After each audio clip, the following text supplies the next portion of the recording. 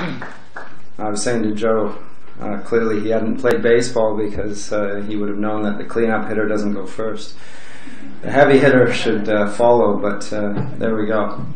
We are what we are. I would like to start by opening Psalm 11. If you've got your Bibles in front of you, I want to read from Psalm 11. It's a bit loud.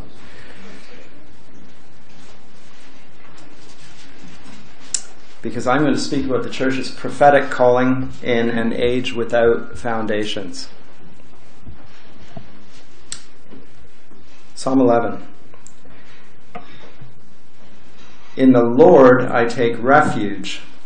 How can you say to my soul, flee like a bird to your mountain? For behold, the wicked bend the bow, they have lined their arrow to the string, to shoot in the dark at the upright in heart. If the foundations are destroyed, what can the righteous do? The Lord is in his holy temple. The Lord's throne is in heaven. His eyes see, his eyelids test the children of man. The Lord tests the righteous, but his soul hates the wicked and the one who loves violence. Let him rain coals on the wicked. Fire and sulfur and a scorching wind shall be the portion of their cup. For the Lord is righteous. He loves righteous deeds. The upright shall behold his face. And then I also want to read from Hebrews 12. Just briefly here. Hebrews 12 verses 22 to 24.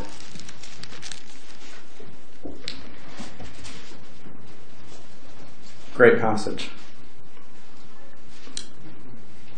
You have come to Mount Zion and to the city of the living God, the heavenly Jerusalem, and to innumerable angels in festal gathering, and to the assembly of the firstborn who are enrolled in heaven, and to God the judge of all, and to the spirits of the righteous made perfect, and to Jesus the mediator of a new covenant, and to the sprinkled blood that speaks a better word than the blood of Abel.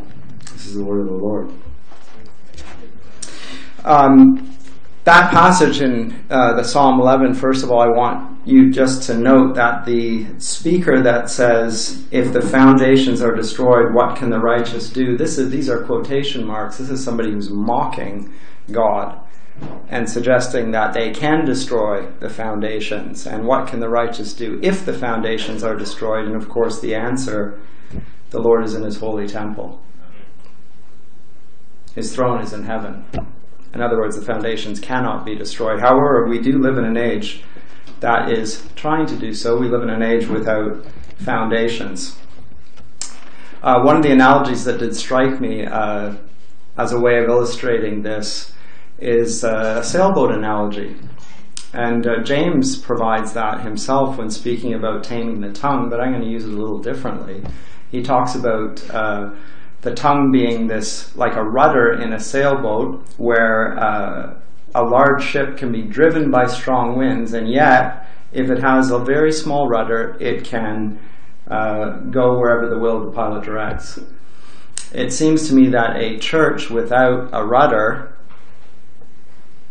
is a church without foundations, is a church that, first of all, can't go with the wind, it can't go where the pilot wishes. Furthermore, it can't tack against the breeze. And finally, when even a small gust comes up, it goes over. And you'll know that if you're sailors at all, if you don't have a rudder, you're not going to stand upright.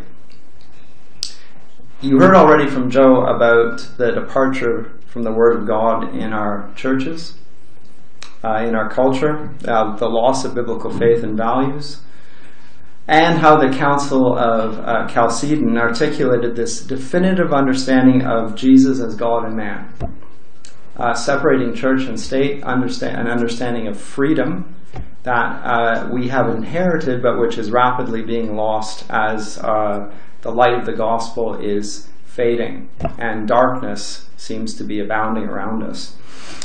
And in the context of that, I want to speak to a few other things that he did touch on, but and to some extent anticipated. But I want to say a bit more about that, and that's particularly the explosion of esoteric forms of spirituality. And I see them all around me in Toronto. I'm sure it's the case in other cities, but Toronto probably more than others just because of its multicultural nature. abounds in them. It's an A to Z of esoteric religions. You've got everything from astrology to Baha'i to Buddhism to chakras and channeling and crystals to Wicca and yoga and Zen. A to Z. And everything in between. I had a very long list that I curtailed for this, but everything and anything is being believed in our day. We have palm readers all over the city. All of these are forms of religious naturalism. The collapse of God into nature, the belief that God or divine power is somehow in nature and that we have access to it through the natural world. And a lot of those that I just mentioned have relatively unfamiliar names to those of us who grew up here in Canada, but they are actually forms of one thing, and it's a very old thing.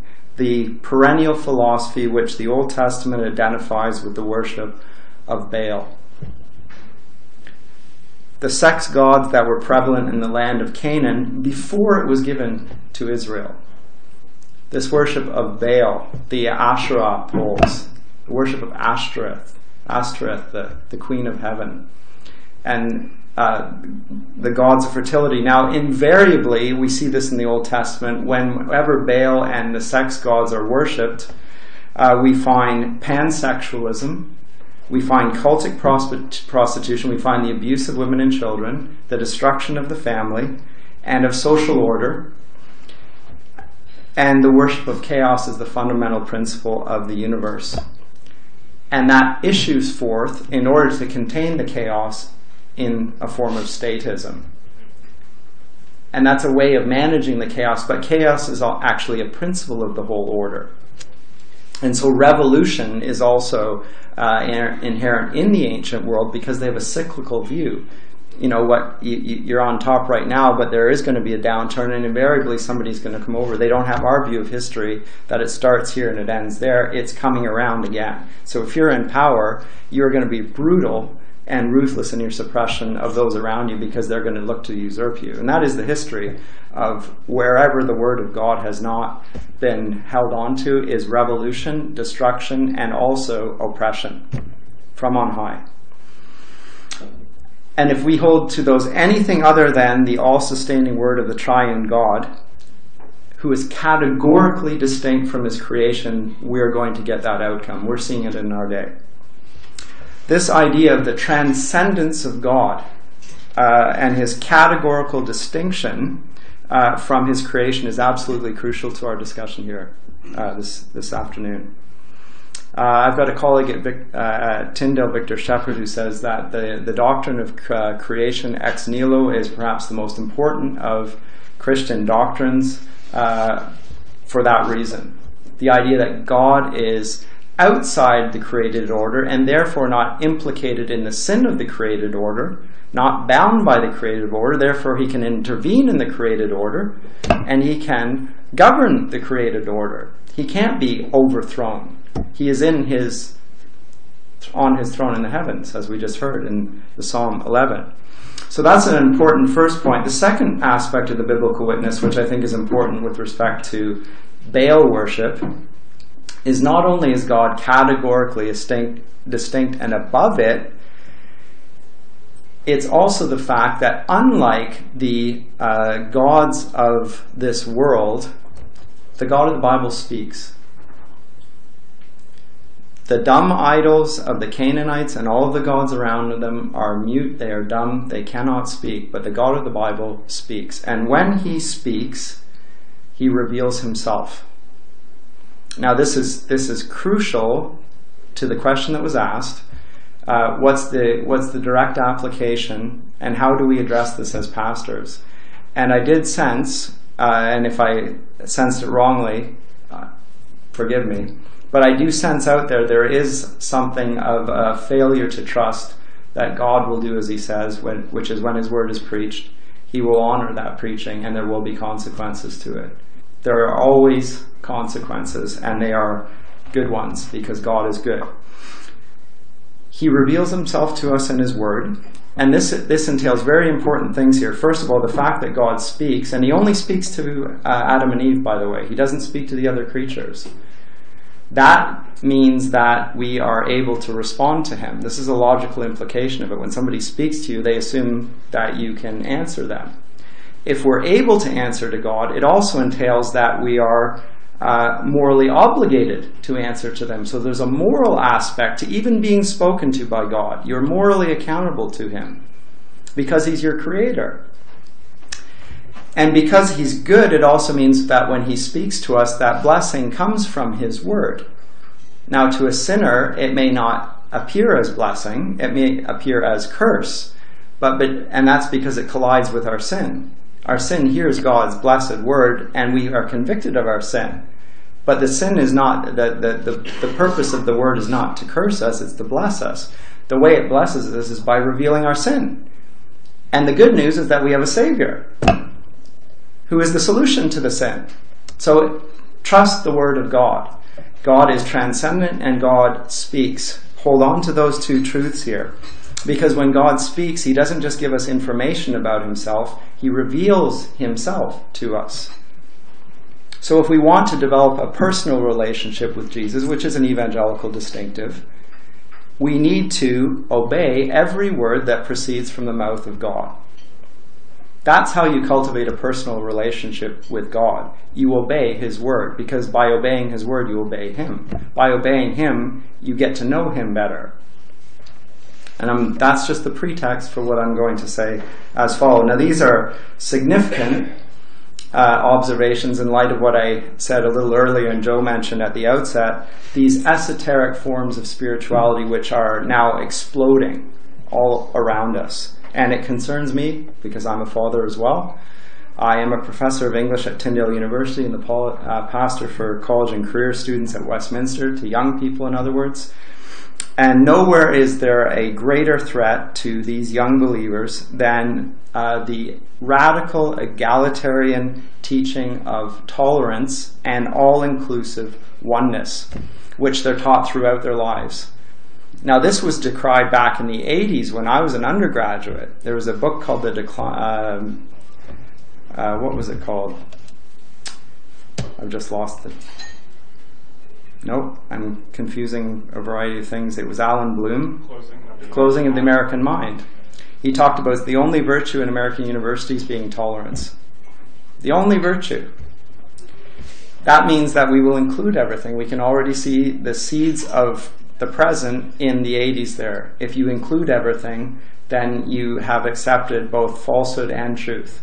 Education is over at that point. Justice is over at that point, by the way. The justice system is immediately undermined there, and everything that follows. And I'm going to go into detail about what follows there.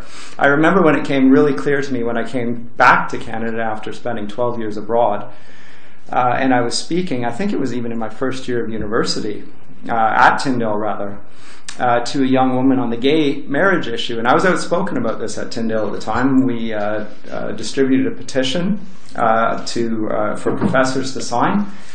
Some of them did, not all of them did. The institution did not, because it wasn't perceived to be politically astute to do so. We would use back channels and other means of doing so. This girl who listened to me, she was very bright. She agreed that this was the orthodox position for Christians to hold my view, which is the traditional view of marriage.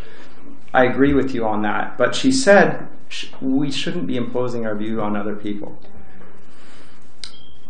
We don't want to hurt other people's feelings by claiming our way is right and their way is wrong. That's what she said to me. And that was the first time that it had been said to me from an evangelical, in an evangelical context. And I thought immediately, and I said to her, but that would mean that we wouldn't be upholding the truth. We would be saying that there's this way and that way, and it doesn't matter which way it is. At that point, all is lost, I thought. It didn't even occur to her. Now, increasingly, I have found since that time that young evangelicals agree with her, not with me. And they identify their Christian life with the pursuit of personal spiritual growth, only known to themselves and God. It's a personal relationship. It's a private relationship.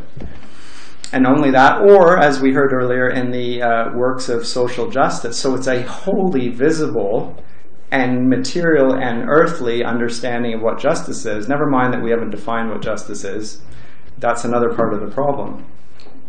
But progressive Christians, which are increasingly dominating evangelicalism, at least in my orbit and in the emergent church, they openly declare that doctrine divides, but the Spirit unites. Openly declare this. Of course, when they do this and they emphasize social justice, they make Christianity no different than any other religion, because almost every religion will emphasize a spiritual vividness with some sort of social action. And indeed they don't. And you will find in the emergent church, almost invariably, they move very close to whatever religion you want, and they will mix and match them. The Bible calls this syncretism. They don't seem to see the difference. As a consequence, they also think that charitable actions are the same whoever does them. Well, you don't have to be a Christian to do good things, do you? I get that question asked to me all the time. Doesn't matter what they believe.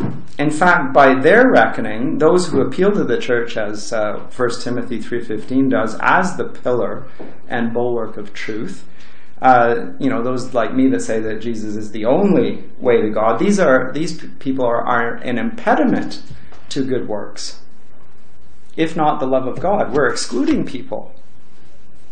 And we're preventing people from doing good works by saying this. So there's a hostility there, despite the inclusive, the sugary hug of we're all one, let's sit down together and grab a few crystals and chant. There's an immediate hostility to the one thing which is not tolerable, which is to say that Jesus is God. And if he's God, there are no others. That cannot be tolerated. Now, this has been amply documented by countless evangelicals now. But it's very common amongst the younger demographic, and if you're pastors, you'll have them in your midst. They're teenagers and younger.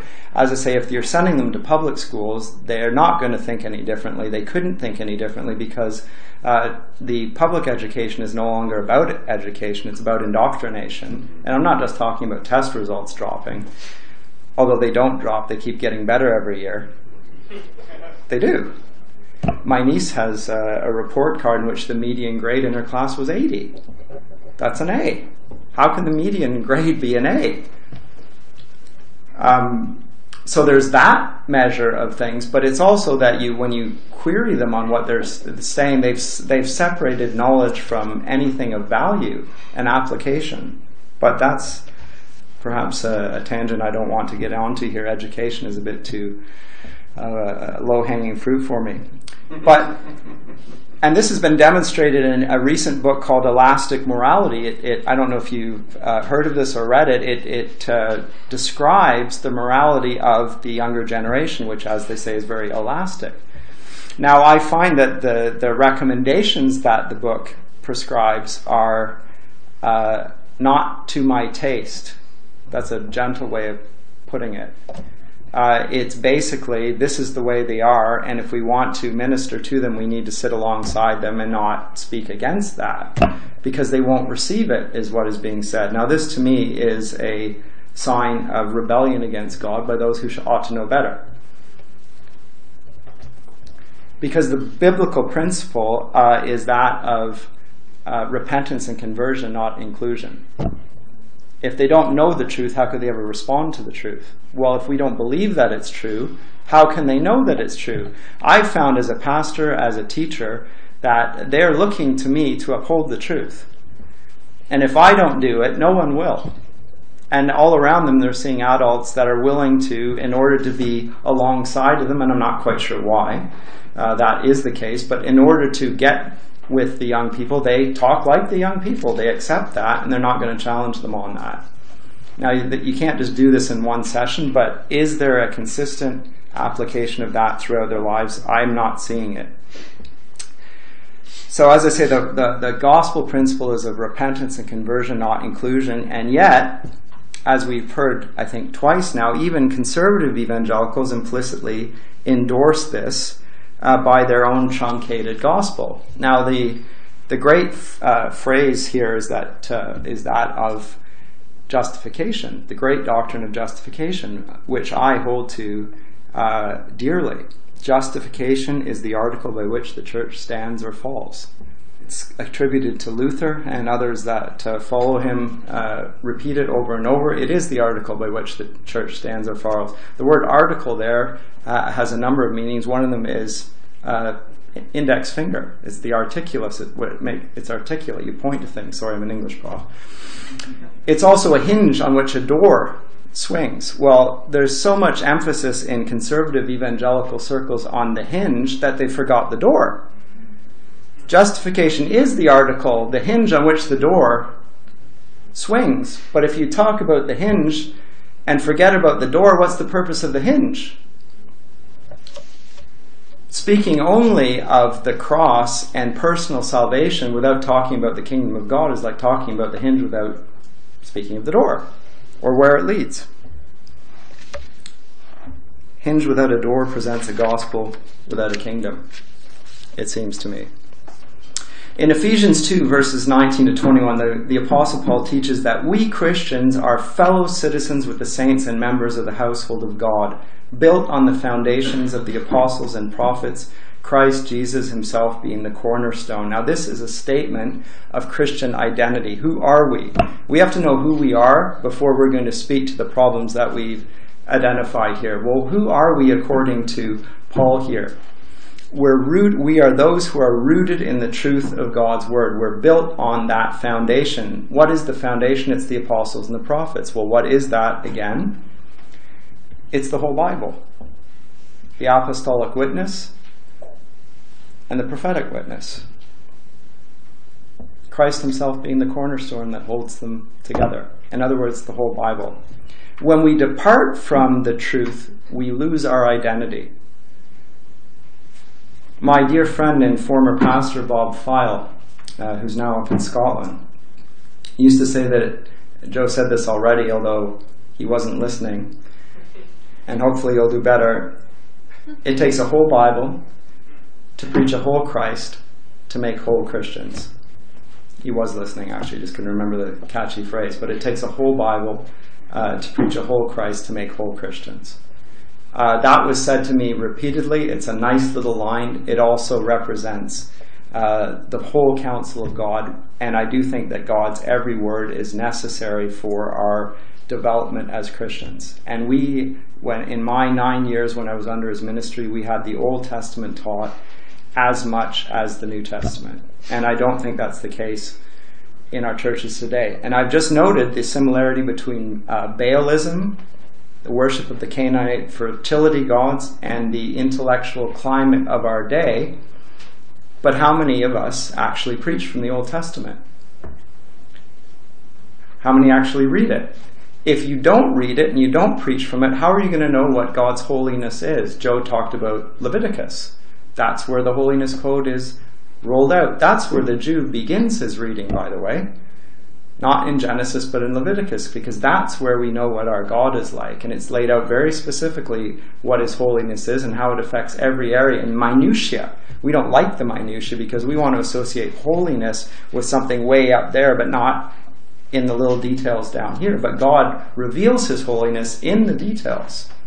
And the details matter. And that says something, not speaking here about the specifics, but the fact that God is interested in the specifics and that holiness can be a part of those, that does mean that there is a relevance to every area of life, which we've already heard articulated. Leviticus 19:2 says that we are to be holy even as the Lord God is holy. That's a commandment. And in Hebrews 12, verse 4, it's made equally clear, without holiness, no man shall see the Lord. Without holiness. I said when we depart from the truth, we lose our identity. Well, what do we call someone who loses his identity? What's the word for that? Amnesiac, right? Somebody who has lost his identity is an amnesiac. He doesn't know who he is. He's forgotten who he is. Have you ever thought about how terrible that would be? To forget who you are, forget who the people around you are, and what it would be like for them. I'm told by a friend who has done research into mental health issues and this sort of thing that one of the consequences, if the worst one in fact, and it's one that didn't even occur to me because I thought forgetting who other people were would be the worst consequence. I would forget who this woman beside me was. Oh, that's my wife, and that's my daughter. That would be terrible. He said the worst aspect is that the person who has amnesia is he forgets who he is. Now, why is this so terrible? It's terrible because this man has no recollection of his own past experiences, and therefore nothing to guide him about how he's going to act in the future. And nobody around him can rely on that man to act in accordance with his developed character. The wife will say, that's not the man I married. You're right, it's not. He has no history, he has no memory. I talked about the church being like a sailboat without a rudder. A church that has lost its identity in Christ, the truth, is like an amnesiac in their midst. Is there any wonder that nobody wants to talk to a Christian if the church doesn't even stand for what it says it stands for? I say to you this to you not to rebuke you, but to, although that would be okay as well. I don't have a particular problem with that, but to encourage you to trust that identifying ourselves with God's plenary word is the way to reestablish our identity and to reestablish credibility and reestablish a witness amongst our peers and this nation, to bring about the prophetic witness of the word. I'm going to amplify that. But as somebody who has no recollection of his own history, his own character, it can be a moral monster, and probably would be, quite frankly. He can't remember his discipline, he can't remember right from wrong, his left from his right. This person is never to be trusted. A church that has no identity is not to be trusted. Martin Luther says that the ultimate proof of the sinner is that he doesn't know his own sin. Our job is to make him see it. He doesn't know his own sin. We have to make him see it. How do we make him see it? We reveal it to him. What is the definition of sin in Scripture? Lawlessness. How do we then reveal to people that they're sinners? Teach the law. Where do we find the law? The Old Testament.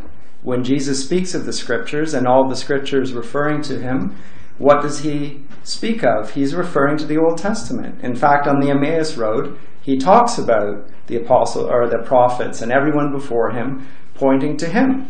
He's referring to the Old Testament. And yet, most evangelicals avoid the Old Testament. They talk about, even if they don't use the language of dispensations, some still do. We can talk about that. Many have abandoned that, and yet functionally they still are dispensationalists because they don't go to the Old Testament and the law of God and its abiding relevance to their current situation. They don't trust the words of Jesus on this.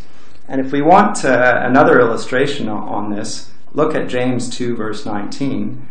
We're told that the demons believe in God's existence and tremble. That means they're totally orthodox. They could teach in our seminaries. Right? Their doctrine is all perfectly clear. They can affirm this is what God's like, but note that there's no moral accountability there. In fact, there's a moral rebellion against it. If we don't understand ourselves to be morally accountable to God and don't preach that to our congregations and don't speak of the holiness necessary to see God, then how will we differentiate our congregants from demons? How will they know any different? Where is their identity? Remember, Jesus is the Messiah King. Who's he the Messiah of? He's the Messiah of Israel. Our own Lord's words are instructive. He says that everyone who hears these words of mine and puts them into practice is like a wise man who built his house on a rock. On the other hand, the one who seeks an alternative is like a foolish man who built his house on a house of sand. The past 3 centuries have tried to replace the foundation, which is the Word of God, with different ones. The Enlightenment tried reason. The Romantic period tried primitivism as a foundation, or emotivism. The 20th century tried existentialism. The universities reflected all 3 of these. All 3 are now dead and buried.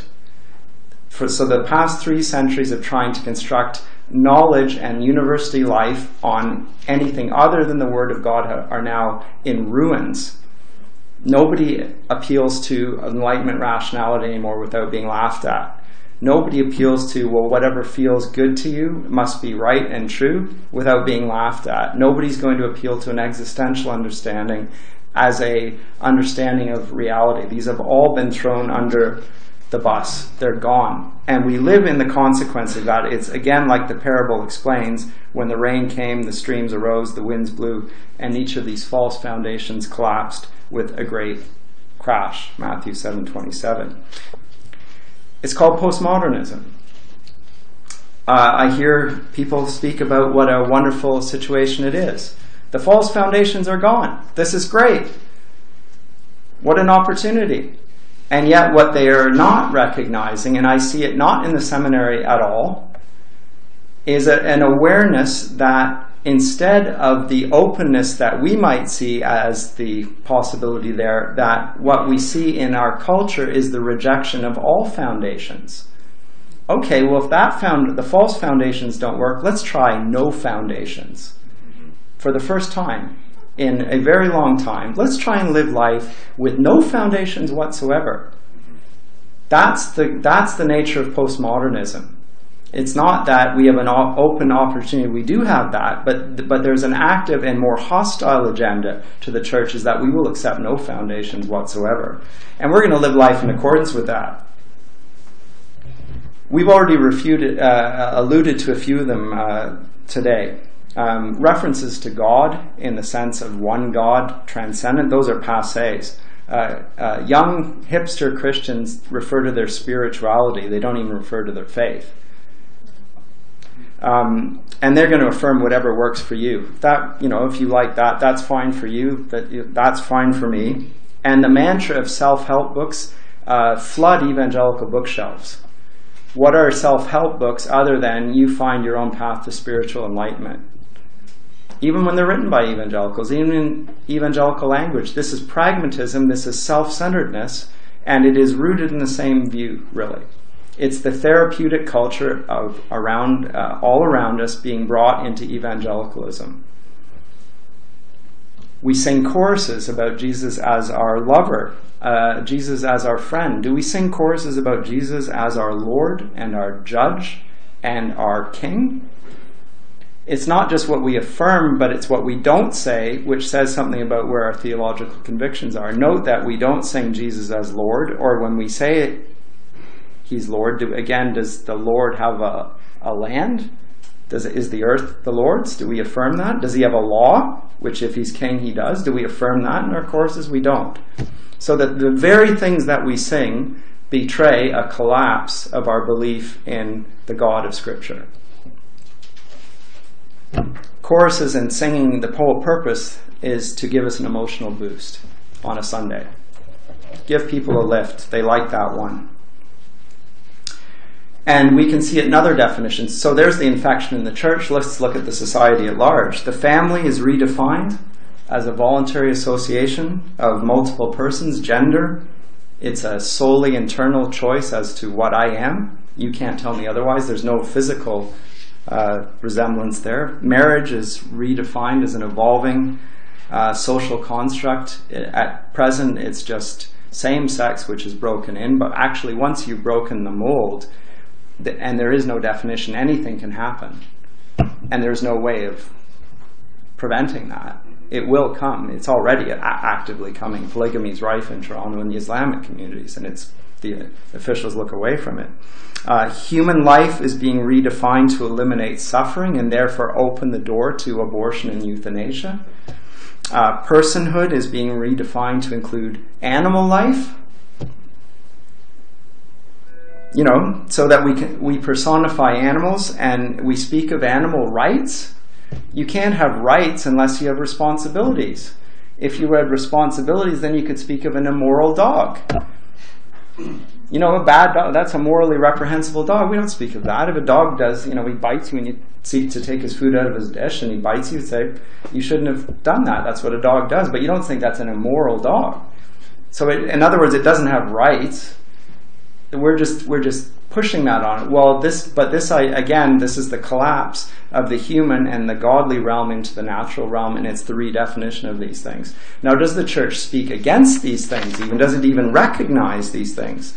All of these are symptoms of life being rebuilt on a place without any foundations, and the church doesn't even see it. And so we come to a period of tumult unprecedented in modern times, and perhaps since Pentecost, when everything that can be shaken is being shaken. That's what's going on. Everything that can be shaken is being shaken. And this is not a pleasant picture that I've presented so far. But remember, the question that was asked in Psalm 11, if the foundations are destroyed, what can the righteous do, has already been answered. The Lord sits enthroned in his holy temple. The Lord's throne is in heaven. His eyes see, his eyelids test the children of man. The Academy has no answer to this at present, but the Word of God does. The Word of God has an answer to the anti-foundationalism which we see all around us. It's not a new idea, by the way, trying to act as if there were no foundations. The psalmist speaks to a situation which would be common to God's people throughout all ages, but we see it specifically in the Older Testament. So the slaves in Egypt, where is the foundation on which they lived their lives? They were at the mercy of their pagan masters, absolute mercy. Until Moses came with the word of God and his mighty acts of deliverance over the so-called gods of Egypt. Until that point. And he brought them out of that land into the land of Canaan, told them not to be like the Canaanites. Don't do what they do. What did they do? They did what they did. They acted just like the Canaanites, even to the point of, in Jeremiah 7, we're told that the Israelites even sacrificed their own children to the Queen of Heaven. Well, who's the Queen of Heaven? This is Asherah, the sex goddess. Why did they do so? Because it was easier for them. It's difficult to live in the midst of pagans. By the way, they were told to drive them out of the land and not lived in their midst. They didn't do that. What was the consequence of that? These people became a snare to them. They did compromise, and invariably we do that. And does any people do this better than Canadians? Canadians are nice. Canadians are tolerant. It's something that we describe ourselves as. It's a national characteristic. I find it, note that humility is not one of the national characteristics. There's nothing more self-righteous than people that describe themselves as nice. What does that mean? The word nice actually in its original means ignorant. Not knowing. The word science means knowledge, and the negation of that is the nice. So you're ignorant. Let's act as if we were ignorant. Let's act as if we didn't see any distinctions here, and we're not going to say anything about it. So this, what we call tolerance and niceness, is actually a climate of acceptance, inclusion, toleration, which suggests that there are no things that are worth saying this is true and this is false. It's a recipe for disaster. Canadians need to stop being so nice. Never mind Canadians, the church needs to stop being so nice. I'm not saying they should be nasty, I'm saying they should be truthful. And the reality is that by being truthful, you are doing a better thing than the person who doesn't speak the truth in that context. It's never loving to affirm somebody in his sin. Never. The good news for Israel is that God's covenant was one that God committed himself to, and he stayed with his people in exile. And he spoke to them through the prophets, and spoke and called them back to the law, the Torah, to the law of Moses. And at the same time, he talked about a king that would come and would fulfill it. And as I said, everything up to this point sounds doom and gloom, but we don't live in the time of Moses. We don't live in the time of the prophets of the exile. We live in the time of the king, when God doesn't just represent himself to us with words, but with power. With power. Now we heard about suffering and the way the church has worked through suffering, but it works through power, not through the suffering. The suffering even includes, the power even includes the suffering. That's how powerful God is. Even death can illustrate his power. But it's not the suffering itself which is powerful. It's the fact that suffering and death are under his dominion. They're just examples of it, but they're not the main thing. To suffer for the sake of suffering is stupid. It's nice. If you want to do it, go ahead. I think it's a way of denying God's lordship. He didn't die in order to die. He died in order to bear our sins and rise up. Christ's prophetic office means, in effect, that Christ represents God to us not just with his words, but with his power. Jesus is the light of the world, the whole world. And he comes to show us what the Father is like. If you look at John's Gospel, there's this repetition that whatever I say to you, I have received from my Father.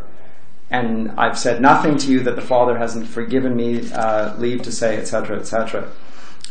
And in Deuteronomy 18:15, there is this reference to him there that Moses foretold of this great prophet, the Lord your God will raise up for you among your brothers, and you must listen to him. That's from Deuteronomy 18:5. Turn with me to Acts 3 for a moment, and I want to look at how the Apostle Peter just picks this up. Acts 3, reading from verse 22.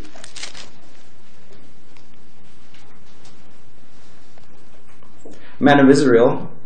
Nope, that's not it. That's 2, sorry. 22. Yeah. Moses said, the Lord God will raise up for you a prophet like me from your brothers. You shall listen to him in whatever he tells you, and it shall be that every soul who does not listen to that prophet shall be destroyed from the people. And all that the prophets who have spoken from Samuel and those who came after him also proclaimed these days. You are the sons of the prophets and of the covenant that God made with your father, saying to Abraham, and in your offspring shall all the families of the earth be blessed. God, having raised up his servant, sent him to you first to bless you by turning every one of you from your wickedness.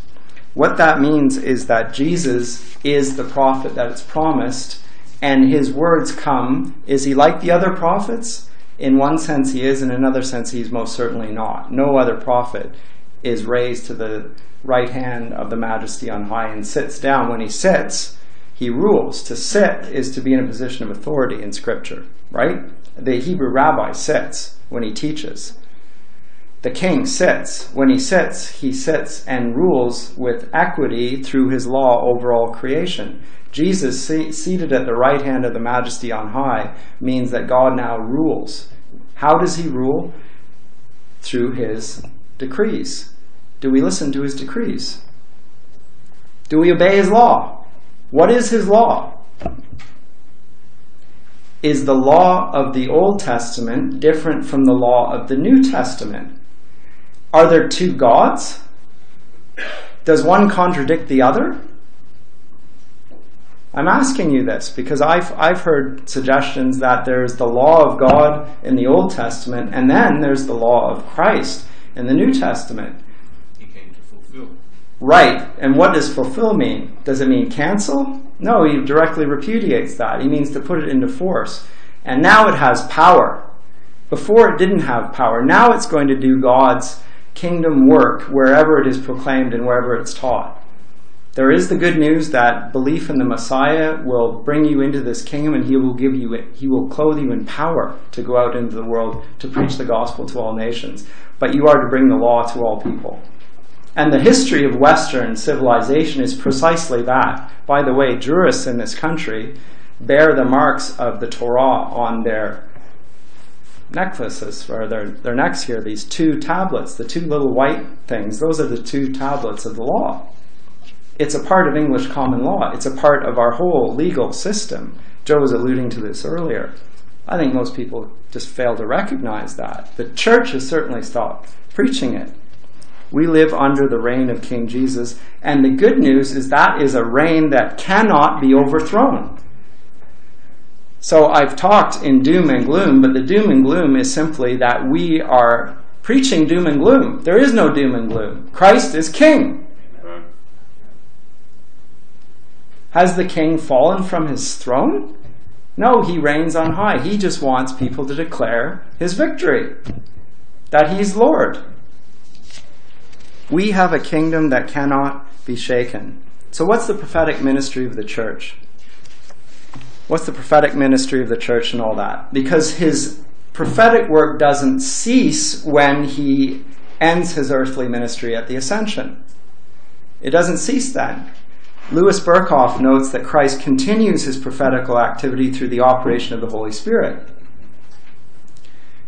His teachings are both verbal and factual. He teaches not just through his verbal communications, he also teaches by the facts of revelation, his incarnation, his atoning death, the resurrection, the ascension, but also the giving of the Holy Spirit and taking it into all nations, being translated into different languages. God's law is now being brought wherever his kingdom is.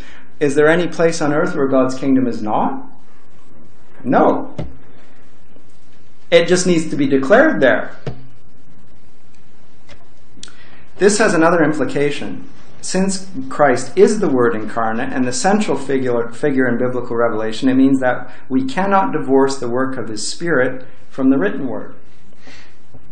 We can't divorce them. True prophecy has to conform to what Scripture teaches about Christ and his kingdom. The Word and the Spirit are both God, the Father, the Son, the Holy Spirit. Can the Spirit act differently than the rest of God? No, the one conforms the other. The Holy Spirit floodlights God. He leads us into all truth. We need to remember that when we're thinking of prophecy even. Most of the prophets in the Old Testament are false prophets. How will you know a false prophet? Well, false prophets' words don't come true. Jesus' words all came true. He fulfilled them. In other words, do everything that Jesus commanded us to do. What did he say? Listen to Moses. Is that now not true under the law of Christ? Is the law of Christ somehow contradicting the words of Christ?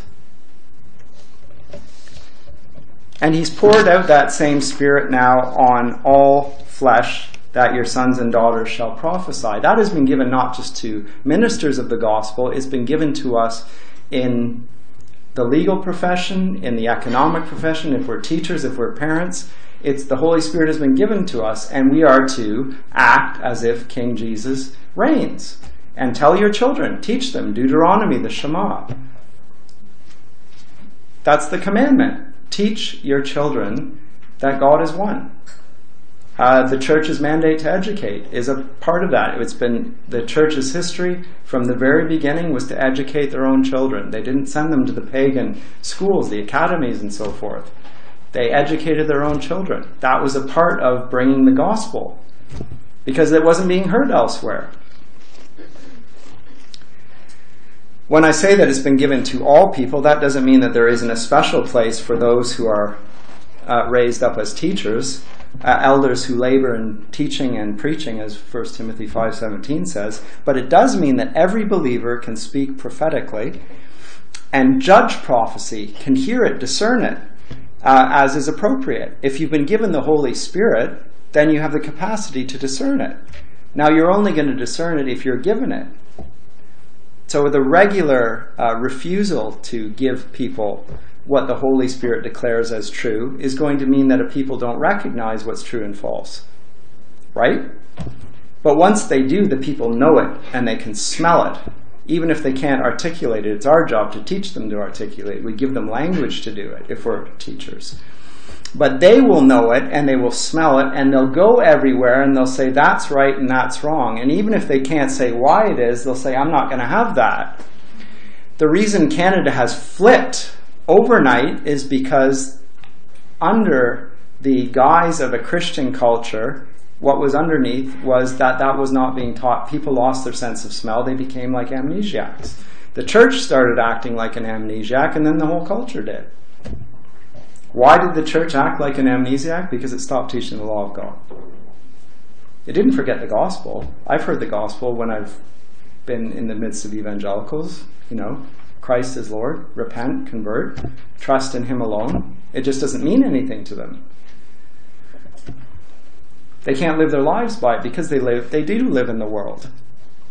And they have to. And that's part of their witness to do so. But how are they distinct from the world? Well, nowadays they're not.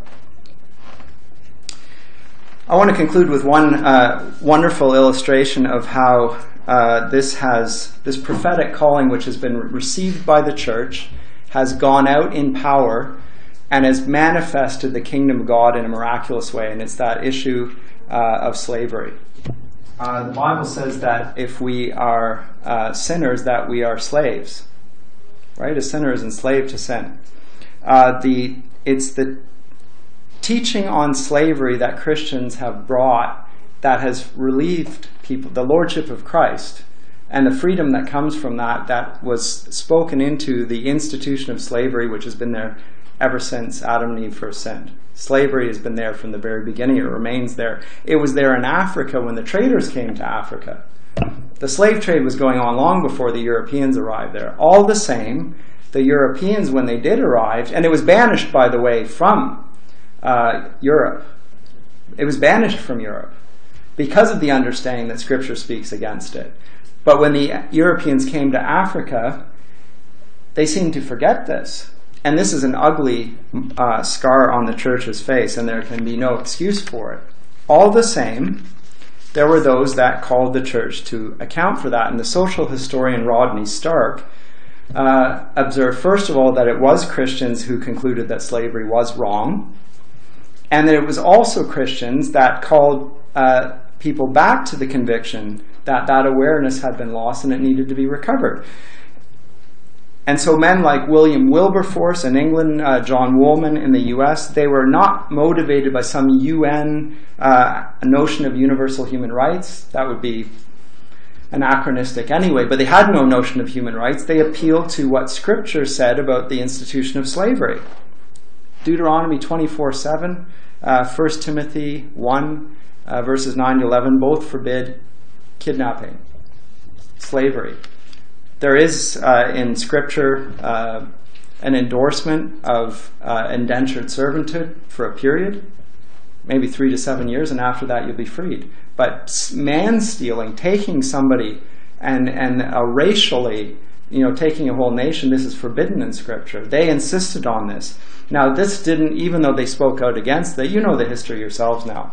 Your pastors, you've heard this, the story is wonderful. It's still worth hearing again. The change didn't come overnight, and it didn't come through Wilberforce and Woolman alone.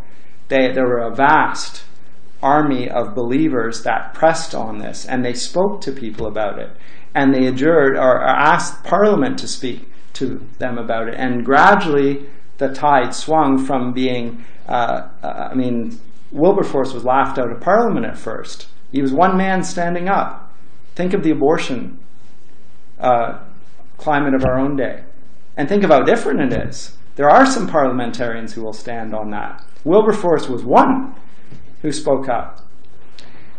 After decades, he was poised to win, and they knew it. And there was a desperate move by the planters, and they played the trump card. They said, if you do this, the economic cost to us will be so enormous that commodities will go through the roof and economic ruin will result. So for pragmatic, practical reasons, even if you think this is right, don't do it. They appealed to pragmatism. What did the abolitionists do? They were so convinced by the clarity of Scripture and what the law taught on this point that they agreed to compensate the slave owners of all freed slaves. And that was a sum that amounted to half the British government's annual budget. Mm-hmm. The costs were so high that one historian has called the 1833 Act of Emancipation voluntary econicide. And the historians to this day don't have an explanation for it. They note it, but they have no explanation for it, because it doesn't fit with their understanding that everyone acts in accordance with his own self-interest, your class interest, whatever. Here, there's no interest. In fact, on the contrary, it was only loss for them. They paid it themselves.